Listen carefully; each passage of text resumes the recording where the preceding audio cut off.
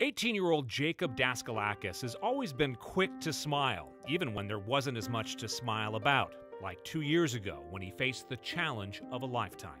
Well, we kind of knew something was wrong. Jacob's family thought maybe he had a severe cold. It turned out to be non-hodgkin's lymphoma, a grapefruit-sized tumor right on top of his heart. But rather than become dejected, Jacob discovered joy with the help of his family, his faith, and the CCA.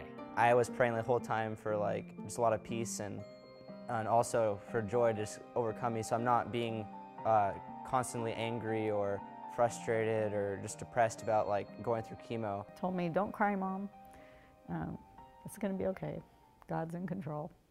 He's right. Jacob was determined to stay positive from the very beginning. This video was recorded on his first day of chemotherapy after his sister encouraged him to get up and walk, and he saw some hospital volunteers. They started showing me all these costumes, and they had a Superman costume, a Batman costume, and I'm like, these are all too plain. I'm like, man, I gotta have something more, more different.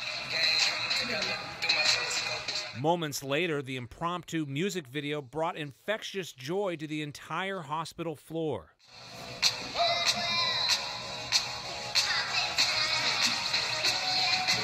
But Jacob's fight didn't end there. While continuing his chemo, the CCA helped him keep his positive spirit strong, providing tickets to Blazers games, introducing him to his chemo pal, Tommy, and helping him hone his joyful video skills with their Music RX program. One less problem without you. I got one less problem without you. The result, a new twist on a hit song. I know you're never gonna come back. You gotta give up. It's you. No, I shouldn't never look back. I'll let you come back. It's you. The joyful prescription worked, and months of chemo knocked the cancer into remission. Jacob now represents the CCA at various events to show that prescribing joy can make a difference. His family could not be more proud. He inspired all of us, and everyone from his school and the community around. It was amazing. His courage and his joy was incredible. During a trip to the CCA's carrying cabin, Jacob's family found the perfect spot for a commemorative stone bearing his name.